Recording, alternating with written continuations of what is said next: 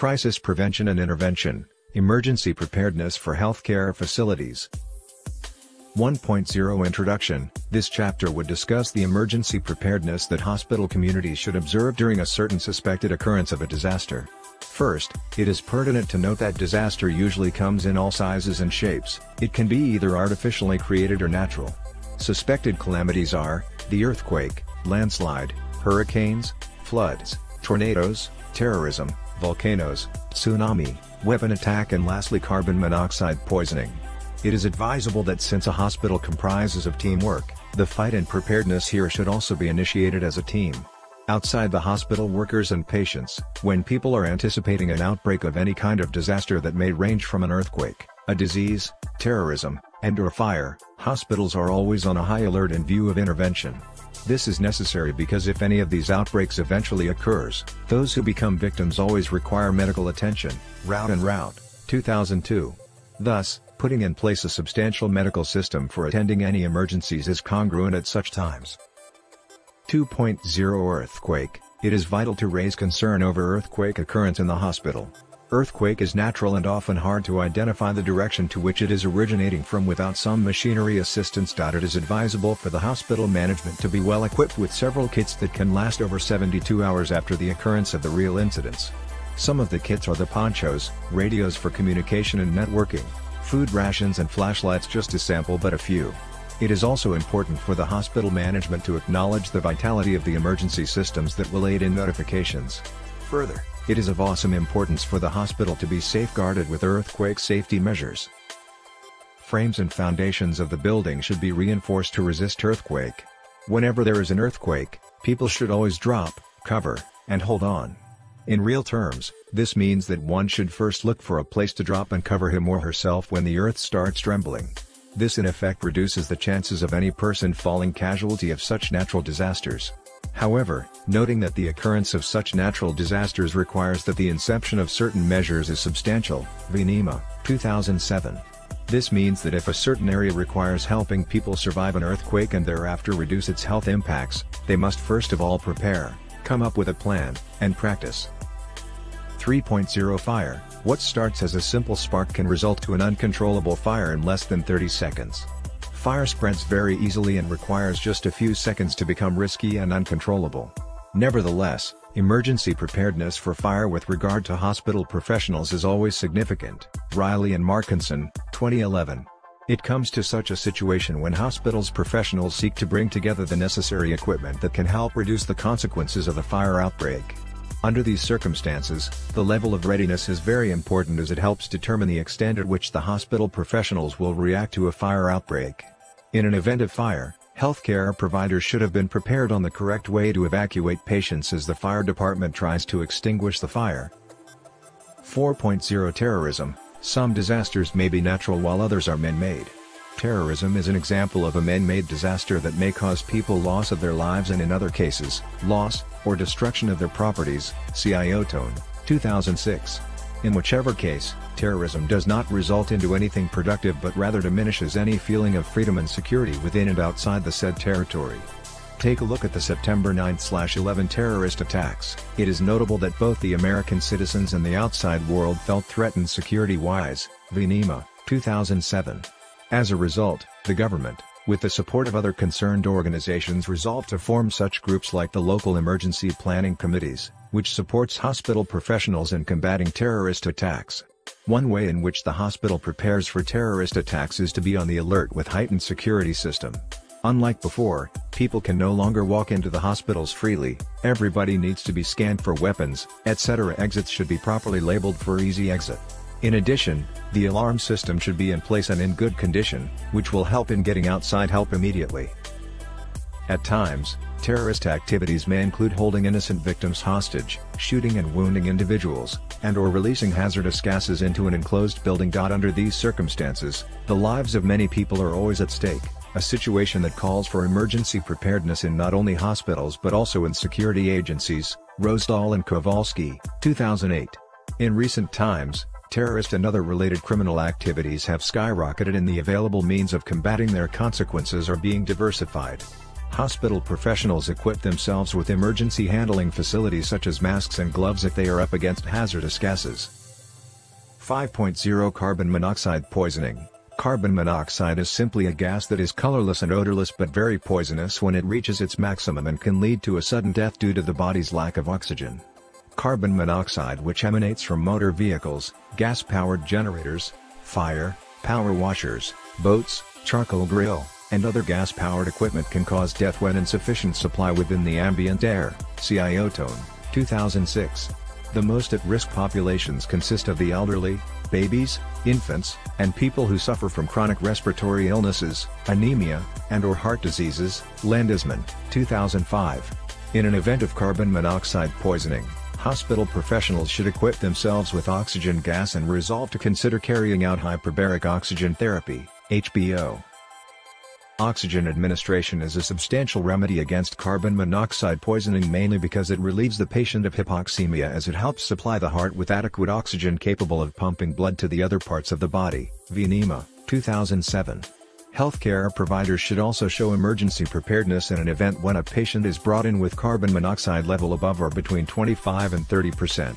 In such circumstances, a patient may lose his or her life to cardiac complications, neurological impairment, and/or prolonged unconsciousness. Hogan and Burstein, 2007. Generally, when healthcare professionals carry out a hyperbaric oxygen therapy and diagnose a patient with severe acidosis, cardiac disease, or transient unconsciousness, they should always consider the situation as an emergency, as the patient could die if immediate intervention is not proffered. Clements, 2009. 6.0 Hurricane. A cyclone or a typhoon or other tropical storms could occur.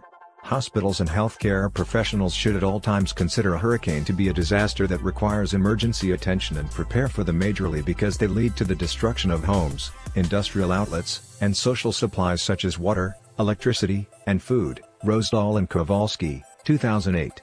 A hurricane is another disaster that needs thorough preparedness. For any hospitals to run effectively without worries of the severity of the hurricane, it is important that backup generators are put in place to prevent blackout condition. In the event of a hurricane, strong winds blow. They tend to destroy power lines, causing a total blackout, which leads to people living in particular area being cut off from the outside world, as they cannot watch the news or receive any supplies. There could also be loss of lives, as a hurricane destroys buildings, trapping those inside and making it hard for them to survive without the daily supplies. With this respect, considering a hurricane to be a natural disaster that requires emergent attention is crucial for healthcare professionals, as it can help save lives of the affected by providing them with the necessary medical attention capable of sustaining their lives. Landesman, 2005. Hurricanes can trap patients and medical professionals in the facility without the ability of getting out, and that is if they are alive. 7.0 Floods. Another natural disaster is the flood. It is worthy to note that floods, being a natural disaster, calls for preparedness immediately when any sign is noted to avoid loss of life. Some of the preparedness process include emergency teams being available so that they assist with evacuation. Plans are supposed to be in place for the relocation of the patients in the intensive care unit, those on hemodialysis, and those who are in ventilators. Safe routes should be improvised so that patients and other individuals can run to a nearby shelter, for instance a raised puka house. Emergency kits should be accessible.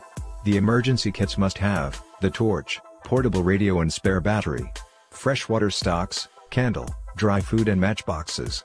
Have grocery, polythene, bags, waterproof that can hold valuables and clothing, bamboo stick and umbrellas. Lastly, the first aid kit should have strong ropes that will assist in tying, and manuals. In relation to the community, healthcare professionals should prepare for floods. Floods cause diseases, infections, and other malicious ailments that cause deaths and loss of properties. Rosedal and Kowalski, 2008. Buildings collapse and structured centers fall apart when floods occur. Healthcare providers should prepare in case of a flood, since they result in diseases such as cholera and infections such as typhoid. In tropical regions, floods cause other diseases like malaria, since mosquitoes breed in such zones, making it hard for the residents to survive in such conditions. Vienema, 2007. 8.0 Tornadoes. A tornado is another disaster that needs a hospital to be well prepared in any case it occurs. Since it is a violent wind, called whirlwinds, and it usually crosses the land in a narrow path, it can cause death, and so it needs correct measures to be put in place.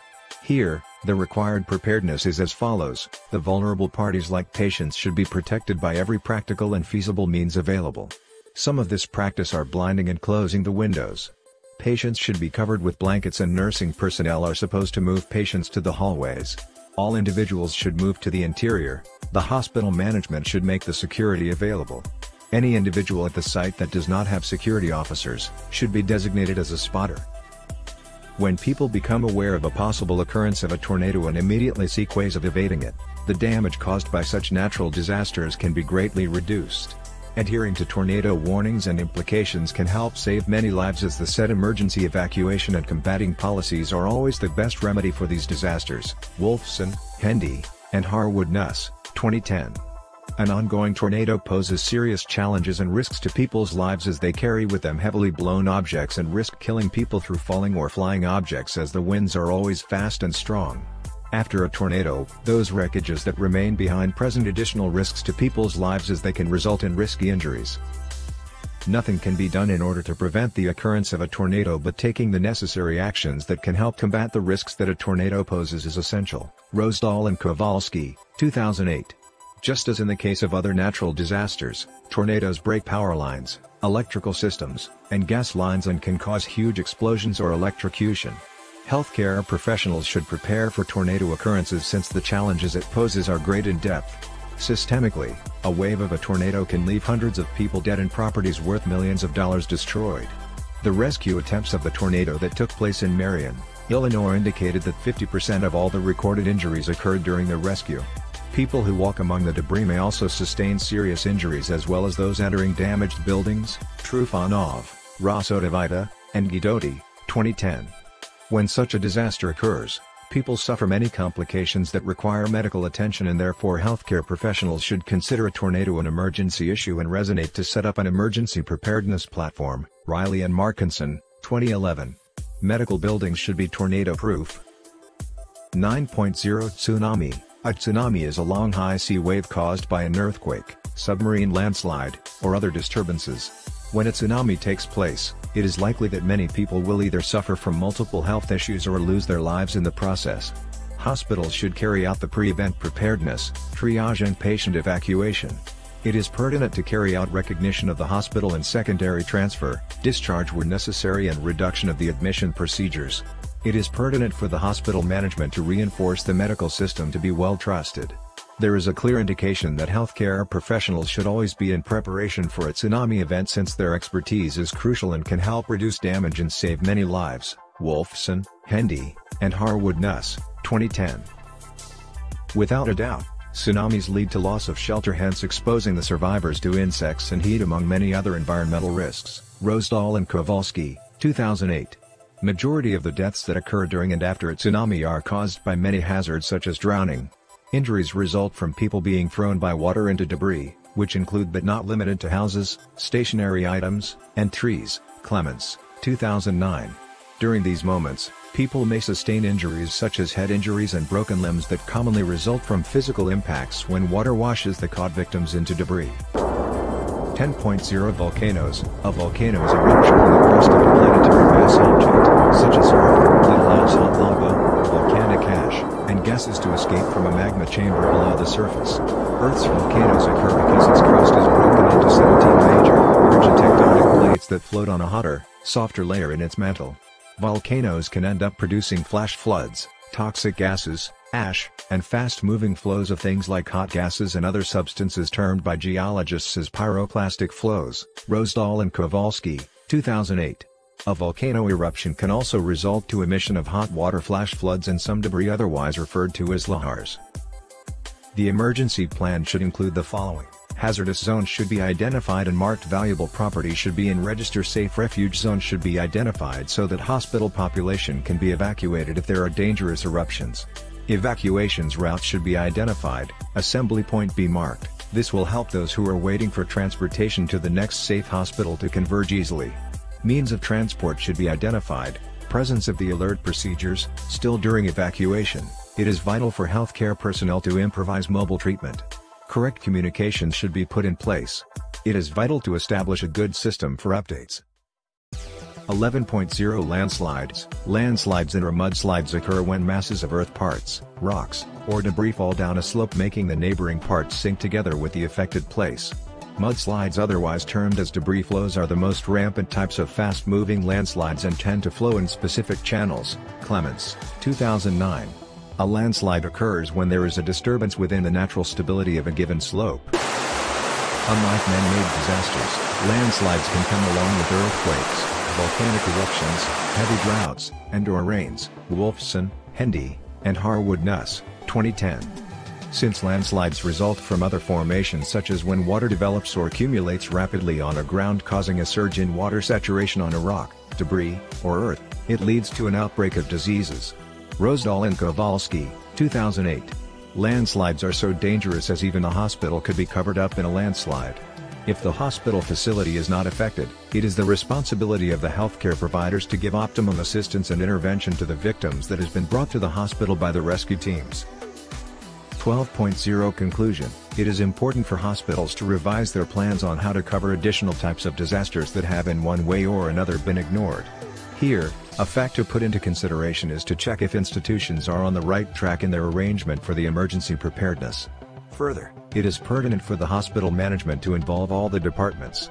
By doing that, it will be possible to institute an effective team and collaboration process. Another notable point is that, individuals should engage in not only practice but also training so that disaster management communication between the hospital and the community is effective. Hence, everyone will have open minds, and that when disaster strikes, they will be well prepared and will face it courageously and positively.